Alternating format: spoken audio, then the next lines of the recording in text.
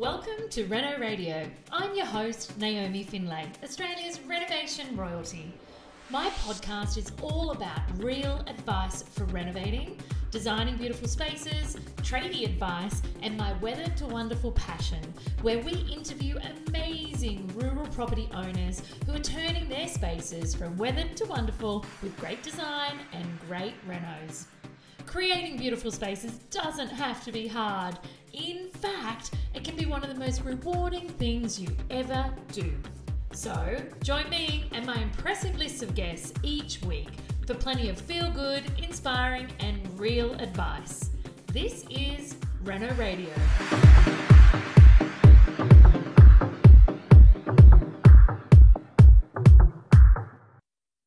I have the pleasure of welcoming to the show today the beautiful Bec Amos from Dunmore Farm. Welcome, Bec. Thank you. Thank you very much for having me. Oh, absolute pleasure. I tell you what, though, I wish we were doing this interview on the farm in that cottage, because I'm sitting here now staring at the images and it is just amazing. Oh, thank you so much. Tell me a bit about it. You live there, right? You get to be there all the time. Yeah, so we've been living permanently, Angus, my husband, and we moved up from Melbourne just over a year ago. We've had the property just under 2 years. Yes. And we bought the property with the view to it being a long-term project. Yes. Certainly we wanted a project. We were ready for a project that we both could get involved in, and after a few months of spending sort of a few weekends here and some holidays, we said, how do we make this a permanent thing? We loved it so much. We actually bought the property in thinking that we were going to lease out the land. Yes. And yeah, within a few months we went, okay, let's make it. It's just so rewarding on so many, and it was from there that we decided, okay, what are we going to do and how are we going to make that happen? And we started with renovating a cottage. The cottage was built circa of 1870. Wow. So we were really keen to keep the old world charm that it has, and whilst also then, modernising it and making it as a beautiful boutique farm stay as possible. So yeah, we spent the first year doing that, and then we listed it in December last year. Yes. And in that time, we've built, spent a bit of time doing the farming. Well, Angus has more so than me, I have to admit. Yeah, I'm better you're on a good woman. The restoration work, and he's better in the farm. Well, no, he's not better. He enjoys the farming a lot more than the restoration work. I had a lot of help from him, so I shouldn't say that he hasn't been involved, because that's not true at all. And yeah, we've just found it incredibly rewarding on so many levels to have. We feel very, very lucky to have had the opportunity to make the tree change, and in that time I have found a job, so I'm doing a regional marketing role, which has been a wonderful way to sort of get to know people and connecting with the community too. You're becoming very integrated. Yeah, so it's all just sort of followed and worked out so smoothly for us, so we really do pinch ourselves, and it's a incredibly beautiful area, and we feel incredibly lucky to have found the property. We actually found the property online. We spent out. Were you looking for a property other than just as a holiday home, or were you actively looking, or were you just looking at interiors porn and real estate porn? Well, we'd finished renovating our house in Melbourne, and yes, I really loved that experience. And we were, and Angus had always had in the back of his mind, he really wanted to get some land. Okay. And so we're like, well, why don't we buy a rural property? And we started our search. We looked all over the place, actually, in Victoria, and we started our search in sort of the Gippsland area, and yes, then we went around to more Geelong and the Otways and that way, because Angus is connected down that way. Yes. And then we stumbled, we sort of came a bit further north around Kyneton and Taradale, and we missed out on a property in Taradale, and then from there we thought, I've got very good friends of mine who have been in my ear for probably a good 10 years to about nagging at you. How about Northeast Victoria? And each time I'd come and visit them, I'd say, oh, Bec, what about Northeast Victoria? There's a lot going on up here. There's a lot of opportunity, some beautiful properties up here. There's great rainfall. And well, that's important. Yeah, and that's what actually really drew us to the area. We found the property online, and then when we looked at rainfall, it was almost twice as much as that where we had previously been looking. So we found Dunmore, and it had everything going for it, apart from we had a sort of 2-hour radius from Melbourne, because we thought, because it was a project, we wanted to still be in sort of, you know, reasonable distance to Melbourne. So it wasn't too far to trek out each weekend. Yeah, and I was, you know, keen to still continue working in Melbourne and at the time. And then when we realised that we sort of ticked every box, but it was a half an hour further than our kind of original. Oh, did you paper scissor rocket? We went, you know what? If it's ticking every other box, half an hour, what's that to our week? 100%. So we decided, okay, this is it. So we started the negotiations, and it took a little while. The lady who previously owned it, she'd had the property, her and her husband had it for, you know, a period of time, and they'd had a very successful dairy farm. Yes. And unfortunately, she lost her husband due to ill health a few years before the sale. Oh dear. So it was very emotional for her to sell the property, but it was time for her, because I think it was getting beyond what she could do and manage. And so we settled the negotiations in October, and then we moved in just before Christmas in 2017. And wow, it's been non-stop ever since. We've just been go, go, go, and we recently got married on the property. You know what? I'm stalking your Insta right now, and I think I see a divine photo of you and a photo of your man in a kilt. Yes, he wore a kilt. Yeah, so we were looking for. We had been engaged for a little while, and we'd been looking at different venues, and then we went, you know what? Why don't we get our property, and then in the right time we'll have it on the property. This is a bit fairy tale-ish, Bec. It is. I feel. Do you pinch yourself? Like, I'm looking at the photo of you getting married. I'm listening to your story, and it's like the farm was waiting for you, and it negotiated with you about distance, and you negotiated with it with your checklist. And then it's like you and your husband and you and the home have had this gorgeous relationship ever since. Yeah, no, it's been a really, really wonderful. It's been incredibly rewarding, as I mentioned earlier, on so many levels, and everything from the farming side, and then, you know, the cottage has been really lovely. We've had amazing guests, and really very, very lucky with all the wonderful people who've come and stayed with us, and really enjoyed the experience. And I think the farm has a really beautiful feeling when you arrive here. It's very relaxing. We've made the cottage very comfortable, and we really want to ensure people come and have a really relaxing, enjoyable and really comfortable stay when they do come here.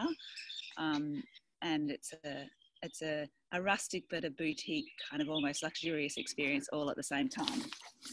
So tell me about the renovation of the cottage, because I can see that it must have been an interesting state. I was looking at the roof, and the roof is original still, is it? Yes. Which is so amazing. I love that that's been kept. It is gorgeous. We loved it, and we had it checked because we thought, I would just double check that it's okay. And it just needed some extra nails, and it's been incredibly well built, the cottage. It was actually it was built using the red gum on the property.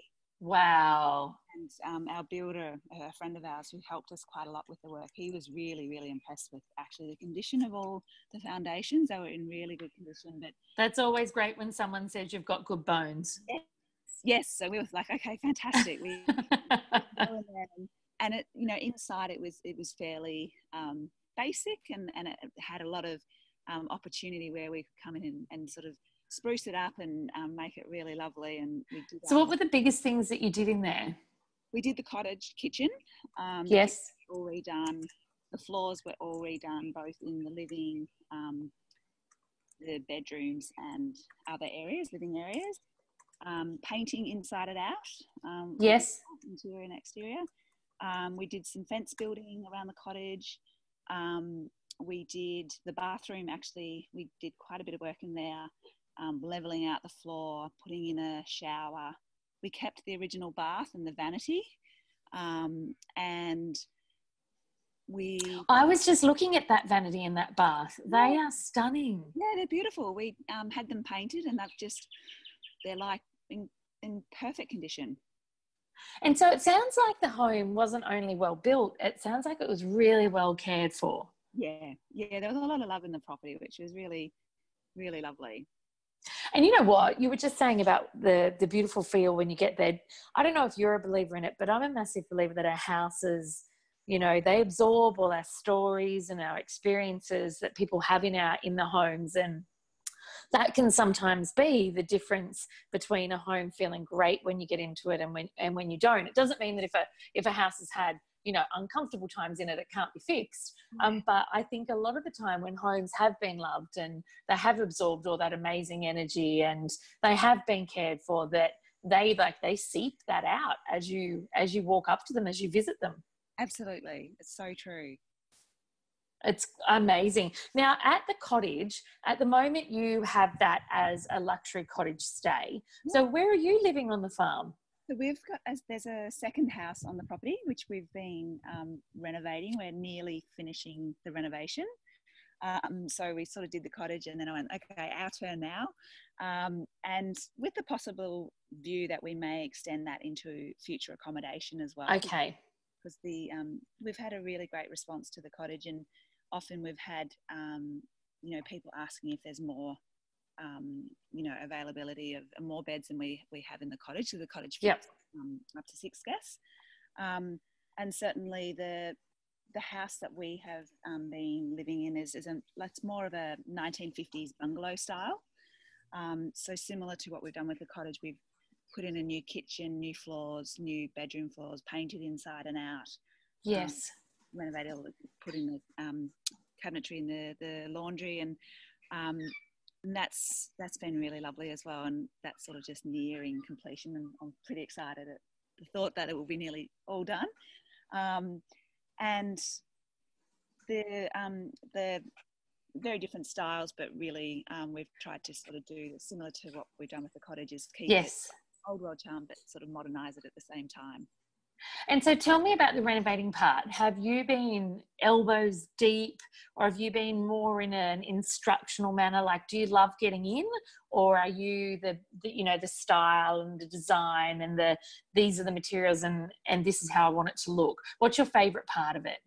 I probably do more of the instructional, just because of the availability of time and my skills. I'm probably better. Oh, I love a renovator that knows their skill, Bec. I love it. I wish I was more handy with the tools, but we've been very lucky that we've had some really great people to work with, and been able to sort of realise the vision that I've had it, and certainly it's come to life in a really beautiful way. And you know what I love about that is that just because you may not, I'm being presumptuous, but just because you may not be great on a jackhammer or on a massive drop saw, it doesn't mean that you couldn't really be part of the journey and live it and breathe it and be part of the experience. I think sometimes, you know, people are a little bit like, oh, I can't be a renovator. I can't refurbish these beautiful old properties that have these stories and be part of the experience because I can't swing a hammer, or I can't put up gyprock, or whatever it might be. Like, you can still be such a massive part of that gorgeous journey. Yeah, absolutely. And I've really enjoyed the sourcing of materials as well. I find that really a wonderful. Oh, tell me about some of your most exciting sourcing. What was one of your best finds, do you think? Oh, there's been so many actually. I love the use. I love being able to find vintage pieces, but also use, you know, combine vintage as well as new where we can. Yes.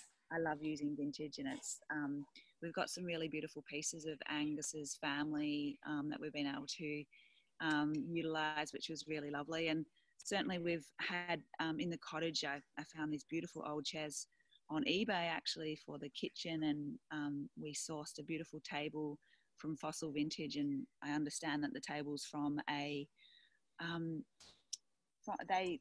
a number of different places they source furniture from, and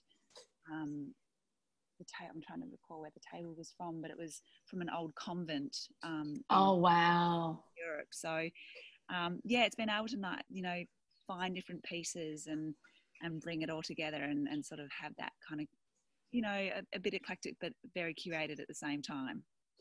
And, you know, I think that one of my, I couldn't be more aligned with you if I tried, in that I believe that we can combine the old and the new, and even in ways that we've never thought of. Like I'm doing a project on a farm at the moment, and you know, we're looking at putting in like a big gas lift window into sort of this shop front for them, which technically is kind of new, but we're using a beautiful old stained glass door as the window.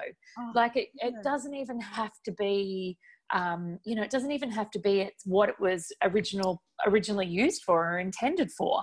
yeah. You know, it can just be like, wow, I want to bring more life and more love and more texture and more layers, but that you can use modern workmanship or modern elements to actually make it happen. So that's so exciting. Yeah, we had a couple of the shelving in the kitchen and also the living room in the cottage, and we've also got a shelving in our house which we found in the shearing shed. So we cleaned them up, and that there were pieces left in the shearing shed that we were able to restore and utilise, and that was really nice to be able to have pieces from the property as well as other Absolutely. Yeah. Absolutely. There must be good energy going everywhere there. Yes, there is, absolutely.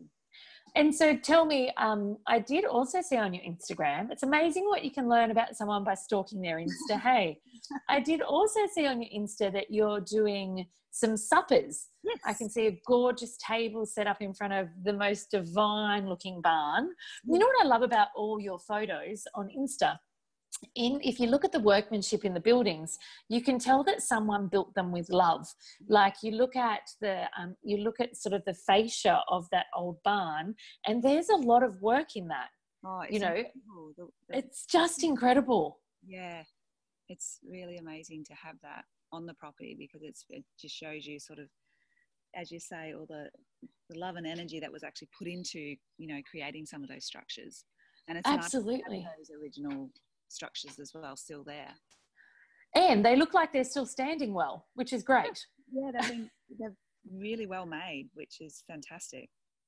And so tell me a bit about this supper that I noticed. Yeah, we've I think when I've always sort of been in events, and I've always loved the idea of, when we actually saw the farm, I did have the idea of having the opportunity to bring people together through sort of unique experiences, and, you know, centered on food, and really been able to sort of have a community feel. But also, I think there's so much opportunity with this region to make people more aware of what's going on up here, particularly, you know, attracting the Melbourne people up here, because I think absolutely, because it's so close. Yeah, and there's so much going on up here, and there's so many incredible producers and winemakers, and sorry, my dog and cat are just playing and they're making a lot of noise in the background. That's okay. I'm sitting here having a smile. I'm looking at your cows on your Insta and your roses, and I'm looking at a photo of your puppy dog, and I'm having a giggle because I can hear him panting in the background, and I can hear the birds chirping, and I'm like, oh my gosh, that's really a nice sound in my office right now. It sounds divine. He's very playful. Yeah, so I guess when we came to see the property, I could see a lot of potential with hosting different events here, and that's sort of the long-term vision of bringing more events and experiences here. And we started with the supper, and we had our first one in June, which was a winter-focused supper, and that was in collaboration with Sunday Suppers, which is a global dinner series that was started in the US 10 years ago. So we partnered with them for our first one, which was really wonderful. And we had a really lovely group of people. There were some Melbourne people, there was some local people, and a portion of the ticket proceeds actually went to the Hunger Project. So amazing. Yeah, so I guess what I've, from that experience, I've decided that I really want to continue doing suppers and support, you know, local charities where, and have a community aspect and sort of giving back as part of that experience. So our next is sort of a spring-summer theme, and the ticket proceeds will be going to the Wangaratta District Special School. That is just amazing, Bec. How I'm not going to say lucky because I don't believe in luck, but how phenomenal is it that you get to do what you love and help other people at the same time? I think it's nice to be able to give back. Did you always have this vision? What were you in Melbourne? What was the previous Bec and Angus? Previous Bec and Angus, I mean, I've sort of always been in the sort of creative ideas and branding and marketing space. So okay. I think we were just sort of working towards this creation. Yes. Just a timing thing. And I think we you know, it just all, I think, you know, my mum always has said to me, everything happens in perfect timing, and it surely does. It totally does. It totally does. When she said that to me, I'm like, yeah, okay, but I'm quite impatient, so I'd like to think, you know, make things happen, you know, as quickly as possible. But sometimes patience is, you know, a good lesson. And you know what? I sometimes wish that my children, I have 4 kids, I sometimes wish that they could see the wisdom our parents had. Yes. Like, and you know, I wish that I could fast forward it for them. So instead of at 30 or 40 going, wow, mum really knew what she was talking about. Sometimes I'm like, I wish I could sprinkle that on them right now. Yes. And there might be a little bit more listening. But you're right. You know, the universe has a way of bringing it all together. Yeah, absolutely. We certainly feel like all our vision and all our ideas are certainly being realised, and there's a lot of potential to continue creating and realising what our dreams. And now you mentioned that Angus was doing more of the farm work. What farm work are you starting to develop on there? So we have we got Angus cattle. Naturally, we had to get Angus. So we have a herd of Angus. That's amazing. Yeah. So we're starting. We've had a mix, and we've got some cows and calves now, and we're sort of starting to sort of expand our breeding program. Amazing. Yeah. So we'd really like, now that you know, the renovations are out of the way, and with Angus is a bit more free, he's going to spend a lot more time and sort of you know, sort of developing the pastures and sort of spending more time on, you know, making. We're very lucky because our farm is very productive, and we've got a lot of feed. Perfect. On our farm. So perfect. We feel very, very blessed that we've got such a beautiful property, and we can, you know, carry the cattle and year round, and there's certainly a lot of water, so we feel very, very blessed. Very, very blessed. Yes. Absolutely. So tell me about the big dream for the farm and for the cottage and for your experience there. If you closed your eyes and in 10 years, you open them up in 10 years and it's a perfect world for you and Angus, what would it be? Oh, wow. That's like so Go on, blow your own mind. Go on. I mean, we would love to have a really, really productive business, both from a farming perspective, but also from an event and also accommodation. So we'd love to expand the accommodation and really move into, I guess, creating that, from my side of the things, is more creating sort of retreat and unique experiences and weekends away for groups. Yes. And very, you know, having that kind of very farm to plate kind of element incorporated in, and certainly bringing the farm experience as part of those retreats. Yes. I think there's, you know, I feel really fortunate that I'm in the role that I'm in, and certainly I think Northeast Victoria is so beautiful, and there's so much to offer up here, and I think there's real scope to continue to bring people up here and have them be aware of, you know, what's on offer. There's really incredible things going on up here, and I think it's at the start of a lot of opportunities where people can really get involved and certainly come and enjoy what's going on up here. Absolutely. Absolutely. And I think it's, you know, this is a perfect example of what's going on in so many places around our country, that I know that we all are all coastal dwellers and we love hugging the coast. However, there's so much goodness, is the best word I've got for it this morning. There's so much goodness that happens away from our coasts. Oh. And it is literally all the farms and the cottages that I talk to, and that I get to stay at, and the conversations I have with people just like you that, you know, are uncovering those hidden gems and reviving and hugging their properties that then give back to all the millions of visitors that eventually get to go there. Yeah. So I think it's, I think your 10-year vision is very exciting, but I have a funny feeling that you probably closed your eyes and opened it in 2 years, because I don't reckon you're going to be waiting 10. No, I think there's definitely, I like to move at a bit of a pace, so yeah. So you like, it's so funny. We do believe our mums are right in that everything happens in good time, but if we can make that shit faster, we will. Yes. I love things to happen yesterday. Now tell me, what was your biggest renovation challenge in the cottage? Oh, probably that time thing, because, you know, you just want things to happen quick. Like, and yeah. Me personally, I'm probably someone. Angus is a bit more relaxed and a bit more grounded, perhaps. But I'm like, come on, let's make it. You know, good game's a fast game. But yeah, it's just. I mean, having said that, but you know, people who have come to the property and seen what we have done in a short period of time, they do think we've done a lot, and we certainly have. But I mean, I'd love to have as much time doing as many things as possible, but I think time is a challenge, and I think it's really important to be aware that it's a balance of creating and also just enjoying what you're doing, and certainly just sort of sitting back and actually reflecting on what you have done to date, and just to really appreciate all that as well, because sometimes you can sort of go and wear yourselves out. 100%. And I think there's also, when you're able to renovate for love, it's actually it's a very much a gift, because the process of creation and the process of transformation is outrageously fulfilling.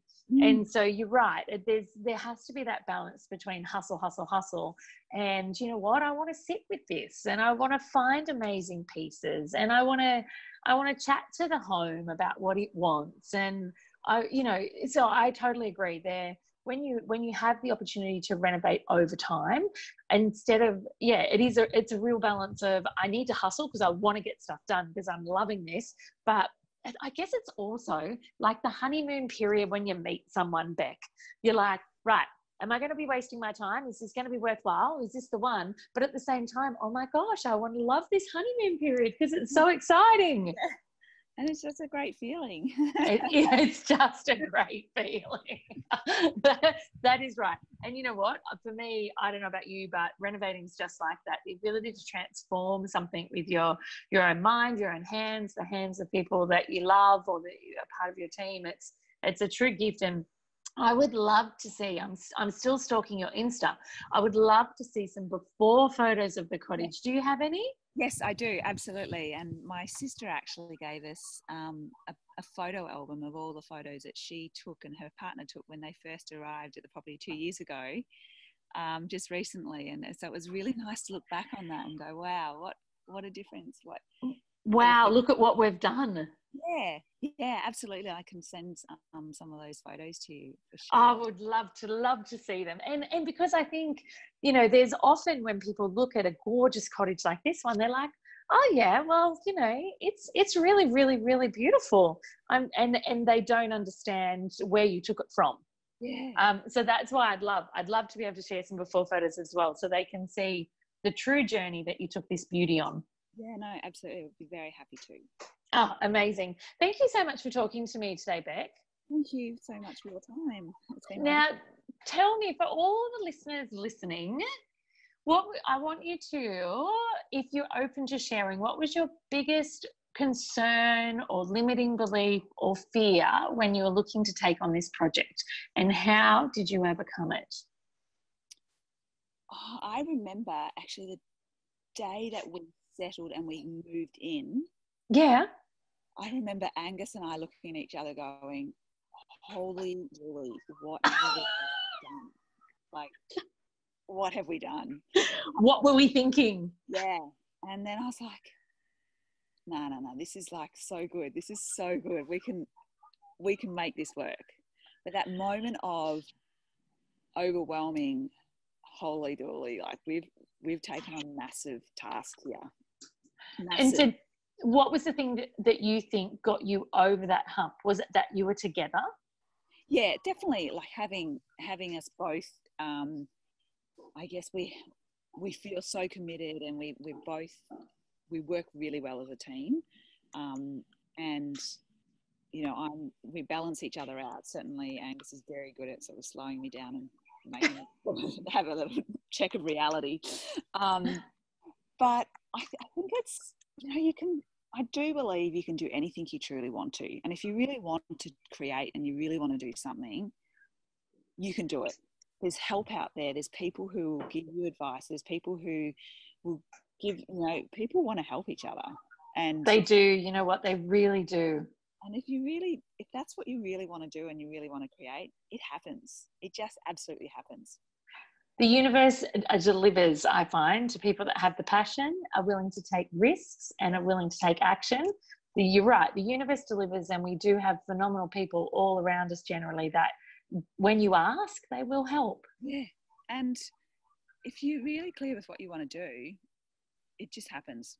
I do believe that. I think it's, you've got the determination, you've got the willingness, and you're prepared to do the work, it will happen. I love it. I love it. That is a perfect spot to finish up today. I'm very excited. And can you, for anyone who is wanting to know more about Dunmore Farm, wanting to see your beautiful renovation, wanting to come and stay, get to see Angus in a kilt if they're lucky, how can they find out more about you? Certainly go to our website, which is Dunmore Farm, www.dunmorefarm.com.au, or follow us on Instagram, which is the cottage at Dunmore, which is Dunmore Farm as well. Or feel free to give me a buzz. My number's on the website, and I'm really happy to have a chat with people, or if people want to have events here, really open to ideas and collaborations. Fantastic. Thanks again, Bec. And I look forward to getting you back on the show when you've renovated more buildings and you're running retreats there in around 18 months. Not 10 years. Thank you so much, Naomi. Pleasure, Bec. Bye. Bye. Thanks for joining me today, guys, on Reno Radio. It has been a blast. I would love it if you subscribed so you never missed a beat of this podcast. And naturally, let me know what you think. I love to hear everyone's feedback and reviews.